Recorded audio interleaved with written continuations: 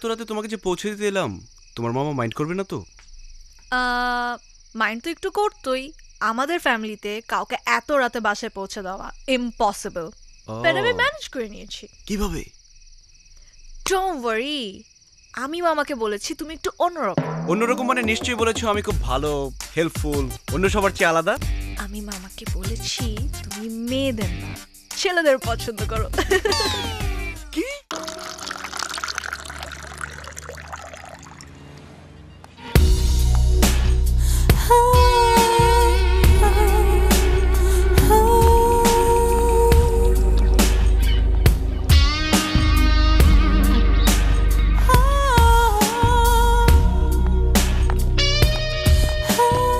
Welcome Tania, welcome to লাভাম্বা। Thanks. আরে তোমার আবার তো মিলে গেছে, তুমিও নীল আমিও নীল। হ্যাঁ, আমি তো সেটা আগে থেকেই জানতাম। আগে থেকে জানতে মানে কিভাবে? ও তোমাকে তো বলাই হয়নি, আমি সিলেট জেলার জিনভূত সমিতির প্রেসিডেন্ট। ঢাকায় এসেছি একটা জাতীয় কনফারেন্সে, তাই একটু একটু ভবিষ্যৎ তো বলতেই পারি। কি? হ্যাঁ, আমি অনেক কিছুই আগে থেকে বুঝতে পারি। বিশ্বাস হচ্ছে না? ওয়েট, তুমি ওই গ্রুপটার সাথে নিশ্চয়ই আগে বসেছো। তুই যেটা বলছিস সেটাই, ঠিক না? হ্যাঁ, তুমি কি করে বুঝলে? যেমন ধরো ওই মেয়েটার নাম রাখি, রাইট? হ্যাঁ। আরে ধ্যাত, আমাকে কি গাধা পেয়েছো? 4-5টা মেয়ের মধ্যে একটা মেয়ের নাম রাখি হতেই পারে, এটা একটা কমন ব্যাপার। তোমাদের ছেলেদের নাই একটাই প্রবলেম, তোমাদের সবকিছু প্রমাণ করে দিতে হয়। ওয়েট, ও রাখি, ওর পাশে যে আছে ওর নাম শফিক, আর ওর পাশে যে ছেলেটা আছে ওর নাম টকন। হলো তো? You are really brilliant. আসো আসো, তোমাকে ওদের সাথে পরিচয় করে দিই।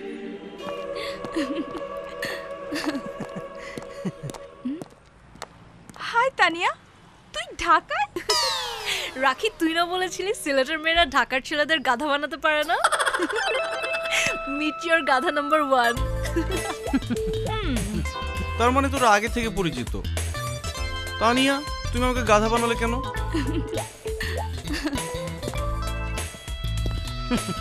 মন খারাপ করে না মাম্মা। আরে তানিয়া তো আমাদের ক্লাসমেট ছিল, ওরা সিলেট যাওয়ার পর তুই তো আমাদের স্কুলে ভর্তি হস। Tania, it is not fair. তুই এত কথায় কথায় সিরিয়াস হয়ে যাস কেন? রিল্যাক্স, হাতে হাত মেলা। Tania, come on.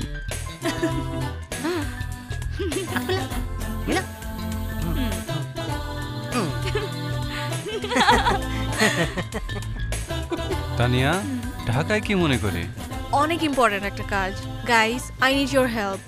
অনেক ছোটাছুটি করতে হবে। তাহলে তোর গাধাই ওর জন্য সবচেয়ে ভালো বাহন। মানে? নিলয়ের মোটরসাইকেল আছে এই জ্যামের শহরে, that's your only chance. Niloy, তুমি হেল্প করবে? না। প্লিজ। আচ্ছা, আসবো না কাল 12টায়।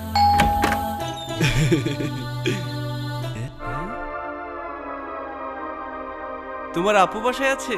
আমার তো কোনো আপু নেই। তাহলে তোমার ছোট খালা? আমার তো কোনো ছোট খালাও নেই। তাহলে তোমার মেজো ফুপি? আমার তো কোনো মেজো ফুপি নেই। তুমি কাকে চাও? তাহলে তানিয়া তোমার কে হয়? আম্মু।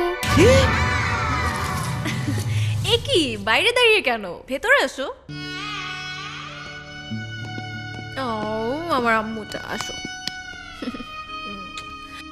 যাও, ভেতরে যাও।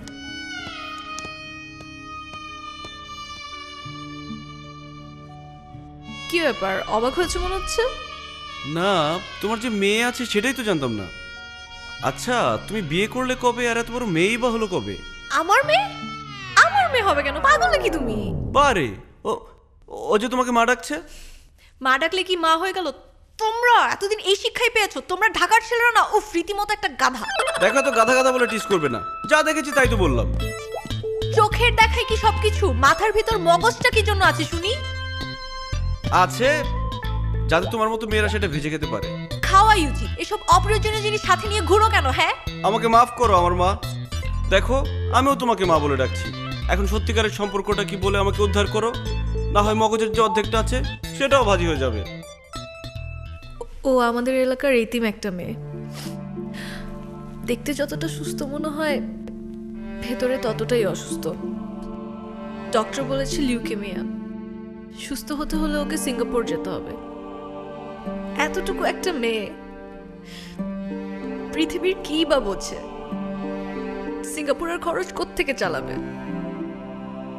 তাই ওর দায়িত্ব নিয়েছি আমরা, মানে আমাদের এলাকার কয়েকজন। ওর জন্য একটা চ্যারিটি শো করে কিছু টাকা কালেক্ট করেছি, কিন্তু তারপরও কিছু টাকা বাকি রয়ে গেছে। আমি ঢাকা এসেছি শুধুমাত্র সেই টাকার স্পন্সরশিপের ব্যাপারে কথা বলতে। সেজন্যই তোমার হেল্প চাই। সরি, ওর কথা বলতে গেলেই না আমি কেমন যেন ইমোশনাল হয়ে যাই। It's okay. এখন বলো, তুমি কি আমাকে হেল্প করবে প্লিজ? হ্যাঁ অবশ্যই পারবো, কিন্তু কাল সকালে মানে আমার একটু কাজ আছে। তুমি যদি একটু কষ্ট করে গুলশান চলে আসতে। বাংলা বিহার উড়িষ্যার মহান অধিপতি, তোমার শেষ উপদেশ আমি ভুলিনি জনাব। তুমি বলেছিলে ইস্ট ইন্ডিয়া কোম্পানিকে বাণিজ্যের অনুমতি না দিতে, আমি দেইনি। তানিয়া তুমি এখানে কেন? বাংলার আকাশে আজ দুর্যোগের ঘন ঘটা। তানিয়া তোমার এখানে থাকা ঠিক হবে না। তুমি চলে যাও, চলে যাও, চলে যাও।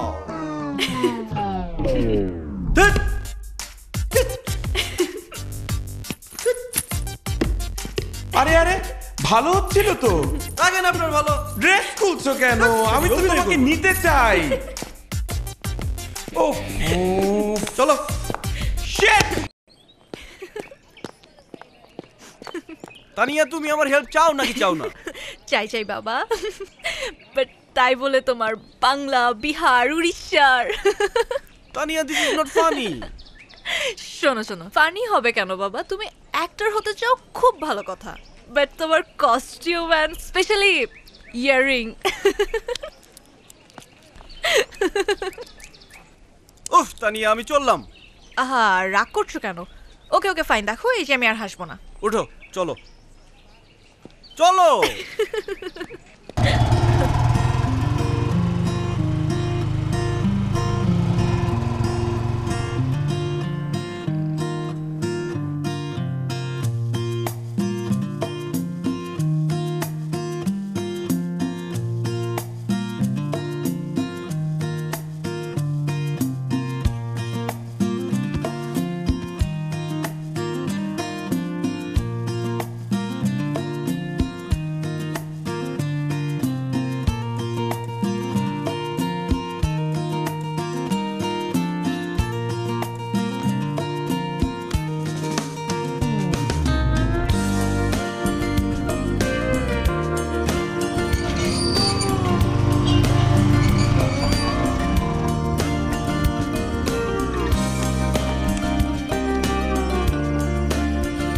Thank you Niloy, thanks for everything. It's okay. টুম্পার জন্য যে এতটুকু করতে পেরেছি এটাই অনেক। তানিয়া আসছি মামা। আচ্ছা তানিয়া তোমাকে একটা কথা বলি। হ্যাঁ বলো। না এই যে এত রাতে তোমাকে যে পৌঁছে দিতে এলাম, তোমার মামা মাইন্ড করবে না তো? মাইন্ড তো একটু করতোই। আমাদের ফ্যামিলিতে কাউকে এত রাতে বাসায় পৌঁছে দেওয়া ইম্পসিবল, বাট আমি ম্যানেজ করে নিয়েছি। কিভাবে? ডোন্ট ওয়ারি, আমি মামাকে বলেছি তুমি একটু অন্যরকম। অন্যরকম মানে নিশ্চয়ই বলেছো আমি খুব ভালো, হেল্পফুল, অন্য সবার চেয়ে আলাদা। আরে না না, আমি মামাকে বলেছিলাম তুমি একটু অন্যরকম, মানে বুঝো না, একটু অন্যরকম। মানে অন্যরকম মানে কিরকম? অন্যরকম মানে আমি মামাকে বলেছি তুমি মেয়েদের না ছেলেদের পছন্দ করো। কি? তাই তো মামা ভাবছে তোমার সাথে আমি একদম সেফ। কি ভালো করেছি না? মামা পরিচয় করিয়ে দেই, ও হচ্ছে নিলয়। নিলয় আমার মামা। আসসালামু আলাইকুম। ওয়ালাইকুম ওয়ালাইকুম। তানিয়া তাড়াতাড়ি আয়। তানিয়া তুমি এটা কি করলা? এই কথা কেউ বলে? আমার একটা মান সম্মান আছে না? না না তানিয়া, এটা তোমার বলা উচিত হয়নি। তুমি এত রাগ করছো কেন?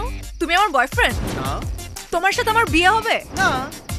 তাহলে আমার মামা কি চিন্তা করে না চিন্তা করে তাতে কি আসে যায়?